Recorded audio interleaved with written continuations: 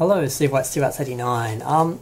I was a bit surprised by this. Now, the film, Gran Torino, I didn't see this in the cinema. I totally stumbled across this. I bought it at Cash Converters for like $2 along with a bunch of other films, and I thought it was the film where Clint Eastwood is playing an elderly man who becomes a drug mule for some reason to help his family or something. And I sort of saw the preview for that back in the day and thought, how the hell does that work? Wasn't that a real story? I thought I want to see that one. I want to know how the hell that works. So I bought it, and then I'm looking at it, and I'm like, oh, this is not that film. This is about an old guy in his car. What the hell? And I thought, fine, I'll watch it. So one day I sat down and watched it, and God, that sounded weird. I found it was really a great film. I was really moved by it and affected by it. I just put videos on in the background while I'm at my computer doing work, and it takes a good film to get me out of my chair and standing in front of my TV in the corner, actually watching like the screen and watching scenes. But I spent half of the film getting up to watch scenes because it was a very good, very powerful film, and there's a couple of moments where I was like hands over face, oh my godding. So I was really surprised to hear that one of the actors from the film now seems to regret being in it. Now, the main character, Clint Eastwood's character, he plays a, well, he's racist to a degree, and that's sort of the confusing part about the character. When you first see him, he says the most disgusting, vile things. They're not funny. They're sort of cringeworthy. You don't really laugh at him. I didn't laugh at the jokes. Now, apparently, part of the issue was that the young actor, he was young then, he's now 30, Vang, he felt that the jokes were that they were jokes, and they considered jokes, and that the audience was laughing at them, and that they were racist, and they were laughing at them, and that sort of has contributed to the current sort of atmosphere and sort of the culture of how people like look at Asian people and racism, and it's not being taken as seriously as it should. He thinks the film contributed to that. Now, I think he's very wrong. I think he totally... Whether this is... Because this film came out in 2008, and I think he's talking about when he saw it in the cinema, that a lot of people laughed at it. I think he mistook a lot of people laughing out of discomfort because this character was so racist and so cringy. I doubt at this big Hollywood premiere, if that's where he saw it, there would have been a lot of genuinely racist people sitting there laughing at the film. I'm not sure if he's had friends who said this, or he went and saw the film in different screenings.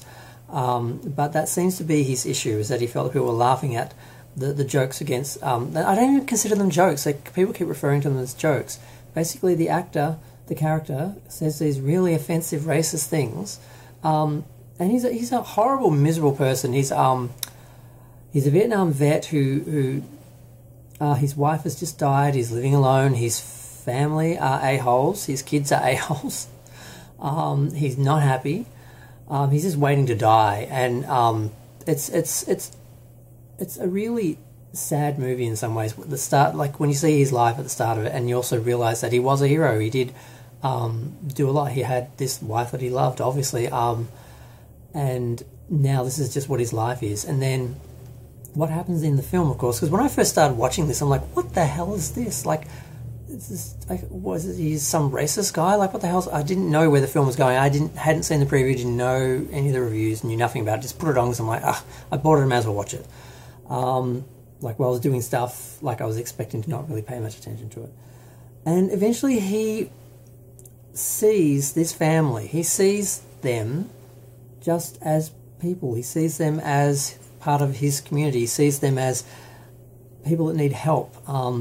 Basically, this boy, the older, because basically they're family of Hmong Asian people who were a lot of people who apparently migrated to America because they actually helped the Americans out in the war. I don't know the exact politics of it, but It's the first time I ever knew of them. The fact that they were getting this attention in this sort of film was, I mean, like I said, I didn't even know they existed. I never heard the name. So I think on some level this film was also doing a little bit to educate some people about immigration and why people immigrate. And then part of the problem in the film was that this kid there were gangs that were trying to get him into the gangs. He didn't want to do it. He didn't want to be part of it. But he didn't really know how to stand up for himself. He wasn't so much scared of these people, he just didn't know how to fight. And this guy, who's obviously a fighter, just looked at him and said, this boy needs, like a father figure, he needs some help. And he basically becomes like a father figure. They become friends. He becomes a friend of the family. There's some difficulty. He says some horrible things, but then he realizes what he's doing. He eventually stops saying what he's saying. He realizes, he learns. That's the whole point of the film. The character, it's all, part of the plot. It's all, part of the development of the character. You need it. You need to have this language to make the character work. It's hard to explain. This sounded so much clearer in my head when I was like reading this and that. But I think he's definitely taking the comments now out of context, and the things that the character says out of context now. Because like I said, they're all early in the film, and once he becomes part of this people's, they take him into their family, and he has dinner with them, and he protects them and stuff, and he eventually, without giving away the end of the film, goes very far for these people, because they are now his family. And it's quite a beautiful film in a way, and it's so frustrating now to see someone attacking this film, which I think ultimately is a good film about racism. It shows racism in many ways, and you get a good example. Like, even if you were a racist person watching this film and laughing at the comments at the start, by the end of the film you're not going to be looking at these people the same way. You're not going to be looking at Clint Eastwood's character in the same way. So I think ultimately it's a good film. It has aged well. It came out in 2008. I think I watched it last year. It aged very well. I liked the actor Bing Vang in it. Bing Lee. Who the hell is Bing Lee? B. Vang. Who am I thinking? Bing Lee. Is that a person? I don't know. He was good in it. He obviously hadn't worked in much. He hasn't worked much since. And a lot of people are attacking him, saying, oh, he just wants attention because he hasn't been in a film since that film. Not true. He's actually been in a film just last year called Commisery. And he was in a TV series called Boy Luck Club. And he was in an episode, he did a parody of a scene from the film in 2010. And then he didn't do anything except he was in an episode of Modern Family as himself. And then he's in this film, Commisery, like last year, 2020, sorry. And Boy Luck Club 2020. So he has worked. It's not like he's just had no work, he just needs attention. He has a short film he's working on now, it's being produced. So I don't know why he's doing this. I mean, there's a lot of attention about racism against Asian people because of all the horrible acts of racism that have been happening since Donald Trump started blaming the Asian people for China's involvement in the COVID crisis, like using terms like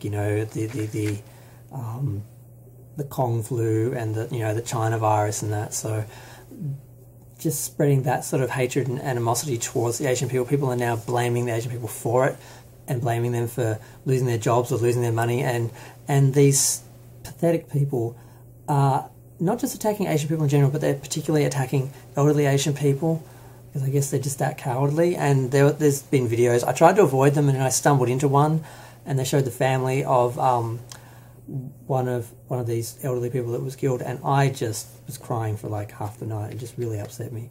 So there's a lot of, with the Chinese New Year and all that, there's a bit of attention been on that, and Daniel Day-Kim, and I think, I can't remember the Asian actor from Star Wars again, Donnie somebody, I cannot remember his name. God, I'm bad with names in general. they've been doing a lot of press and trying to get it talked about, because I knew it started happening with Trump and all that, but I didn't realize it kept going. I didn't realize it was just, so it's something we need to draw attention to. It's something that we need to stop. But I don't think this film is part of it. I don't think it's contributing to that. I think this film does a lot towards battling racism, because it gives an example of a racist man who is ridiculous and cringeworthy and hideous, and then he learns and he becomes a hero. And I can't see anything wrong with the film. All of the language is in context. It's at the expense of the racist character. It's not at the expense of the Asian people. So I don't know why he's looking at it like this now. I'm not quite sure what this is about. I don't know if he's just remembering how he had a negative memory back in the day and he's just associating it with that, or I don't know. I don't think he's just doing this for attention. He could have done that years ago when he wasn't acting. He's currently acting now, so I don't know. But I just found this really weird, and I just wanted to comment on it because I just really, really was moved by the film, just like last year. And I'm kind of really surprised that the actor is looking at it like this. And I'm not quite sure what it's about, but yeah. I'm just going to leave it there. Feel free to share, like, comment, subscribe. Let me know what you think. Have you seen the film? Watch it. It's great.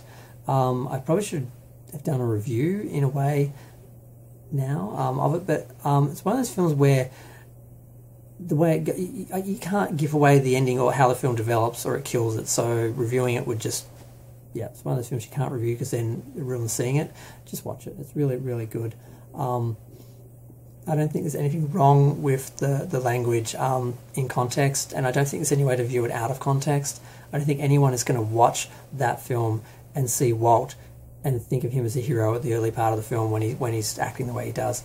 And if they do, they're too far gone anyway. I don't think the film is creating or contributing to that sort of person. But I'm going to go. Feel free to share, like, comment, subscribe. Let me know what you think.